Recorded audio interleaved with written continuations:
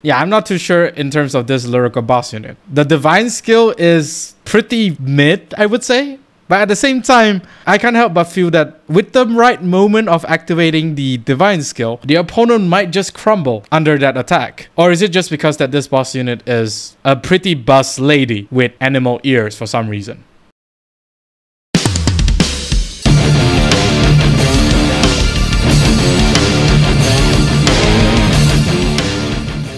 This video is sponsored by Phoenix Pharos cards. If you need supplies of singles or splits for Cardfight Vanguard, especially the ones in the video, do check out Phoenix Pharos cards today, and as a bonus, use the promo code MetaNerd to get an amazing 5% discount. And with that being said, let's get on with the video. Greetings YouTube, welcome back to the MetaNerd channel. I am Marcus, bringing you another video for Cardfight Vanguard Divine Z. In this video, we'll be talking about the first main booster set of Lyrical Monasterio boss unit, which is also a fated one of ever-changing, I think. This particular divine skill, it's not really that flashy if you compare with the other three divine skills that we have currently so far. And it also kind of makes sense that she loses to Willdress.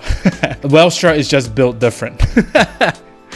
I'm joking, of course. And as Lyrical goes, she does have a very unique playstyle, playing towards like a more Highlander playstyle on your board as opposed to the main deck. And you are able to get a lot of skills out of having like different units on the board. Depends on how many of them are of different name units, which is quite nice, I would say. It basically brings something new and really exciting for the whole of Cardfight Vanguard. Without further ado, let's take a look at Krysrain, the fated one of ever-changing. Hopefully they don't change her like the next set. First and foremost is the Rideline, Lively Navy Tiphaine.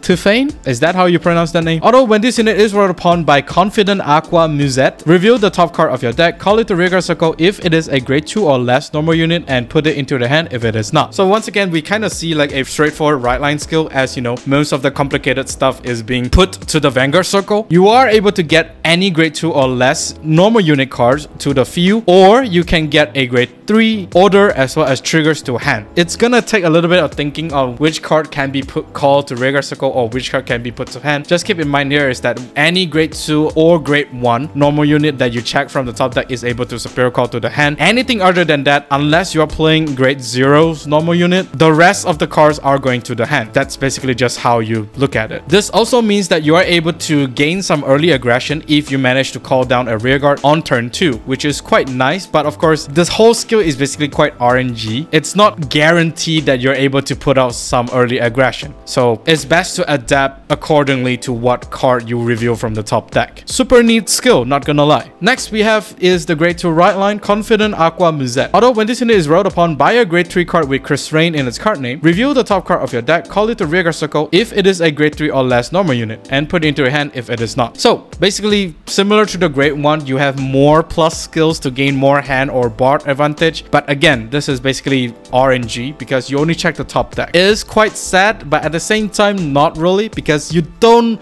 cost anything. You don't cost Counter Blast, you don't cost Soul Blast, you don't even cost Energy Blast.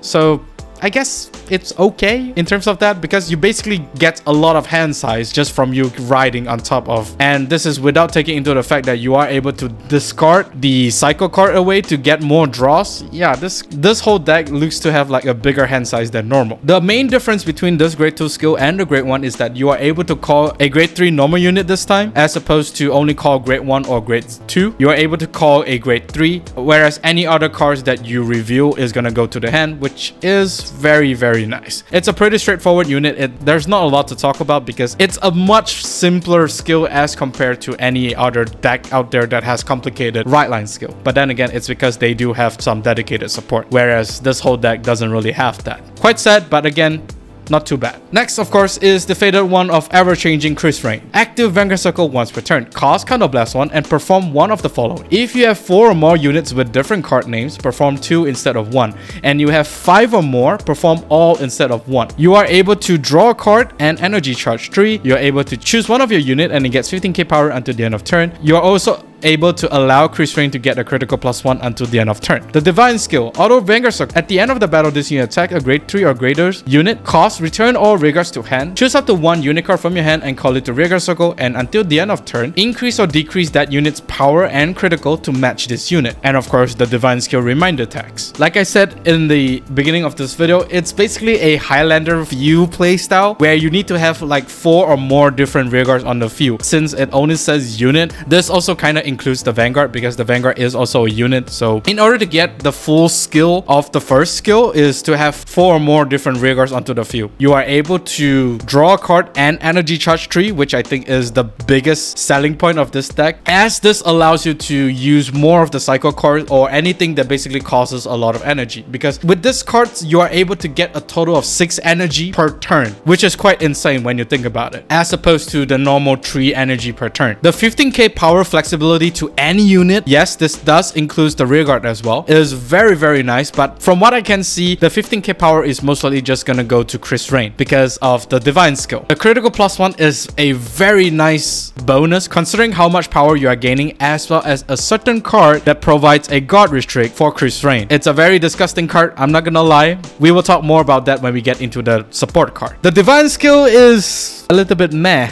Not to say that it's weak, mind you, because it's not that flashy. It's not really that flashy, and it's not really like game changing as opposed to the other Divine skills. The other Divine skills feels like they are doing a lot in terms of the overall game plan of the deck, as well as the effectiveness of their boss unit. This one is basically just like an extra bonus that you can do to squeeze out more attacks and have that extra 1 attack to be as powerful as this card. Somehow, for some reason, I don't think this kind of skill should be a Divine skill. But then again, if this skill is not a Divine skill, it's going to be one of the most broken normal skill that we see so far. You are able to make a total of 5 attacks, but only one rearguard is of course going to get the power as well as critical at the time of you activating the Divine skill. If only you are able to call up to 2 instead of just 1, it is what it is, I guess.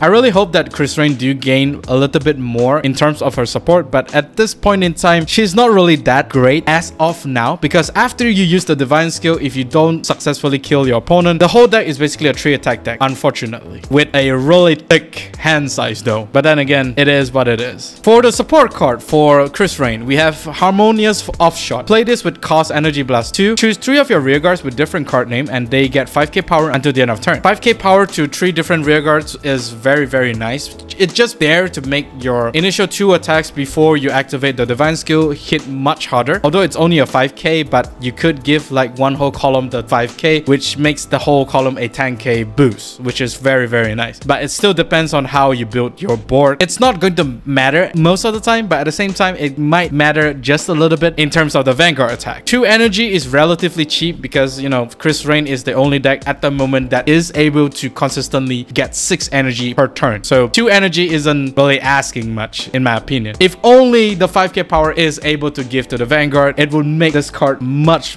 more better. But alas, it is what it is. I guess it is a common after all. Next, we have Cynical Composer Raum. Continuous rearguard circle. During the battle, this unit boosted. If you have a grade 3 or greater Vanguard with Krysrain in its card name, this unit gets power plus 5k. Auto rearguard circle. When this unit boosts a grade 3 or greater Vanguard with Krysrain in its card name, if you have 4 or more units with different card names, cost energy blast 3 until the end of that battle. When your opponent would call cards without Sentinel from the hand to Guardian Circle, they must call 3 or more cards with different grades at the same time. 13k booster during and after turn 3 for anything is very nice, but of course, considering that the second skill is that scary, most of the time this unit will be behind Krysrain. This is basically a Flagberg guard restrict for Krysrain attacks, but it takes a little bit further than Flagberg guard restrict. Flagberg doesn't really care what grades, as long as it is only 3 cards. As long as you guard 3 or more when he attacks, he doesn't really care. But for this one, it's actually much more scarier than that. It's actually much more scarier than that. When you would want to call any cards to guard Krysrain for that attack, you will need to call 3 or more cards with different grades at the same time, meaning that even if you throw down 3 cards that has different grades, it might not be enough to guarantee to guard Krysrain's attack. So the only way around this is either you no guard or, you know, PG your hand. If you don't have a PG when Krysrain Krysrain's attack with this boosting Krysrain, yeah, it's most likely you can't guard.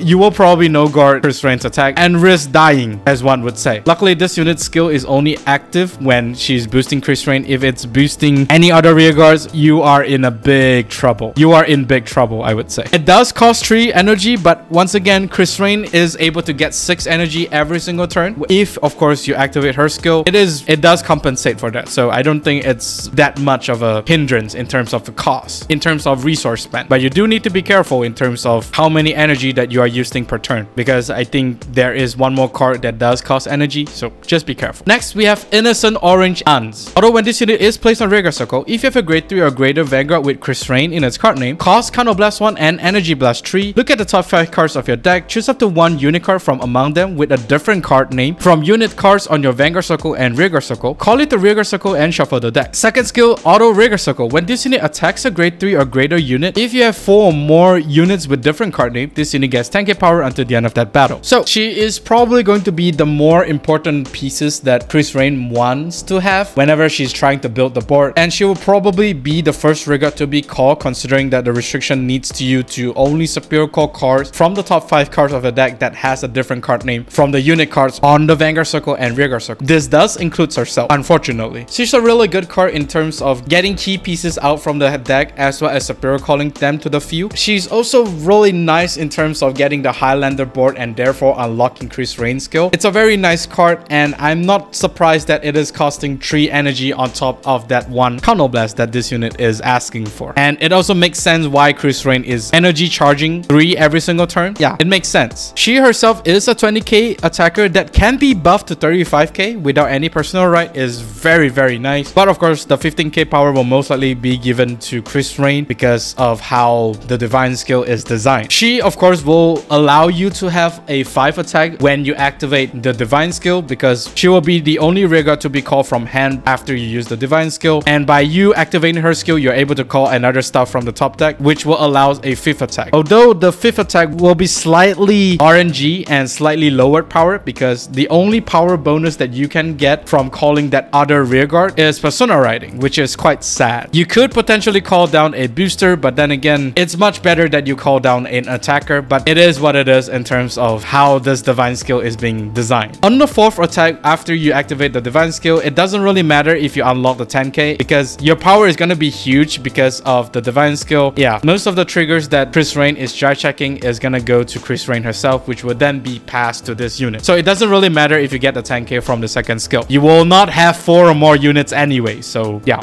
it is what it is. And that is all for this video. Do let me know down in the comment section of what you think of the ever-changing Faded 1. Hopefully, she does gain more stuff to play with as opposed to the current one that we have. Me personally, I feel like she's a little bit under support as compared to the other 3 Faded ones, because the other 3 Faded ones has a lot of synergy cards that is being played with them. But this one doesn't really feel that way, because after the divine skill activation, she's only a 3 attack deck, which is quite sad, not gonna lie. If only there will be a card that allows her to use divine skill a second time. Until that happens, we're just gonna wait or cope, whichever works for you. Do like and subscribe if you like this video, and of course ring the bell notification icon so that you don't miss a video I upload. With that being said, I'll see you on the field.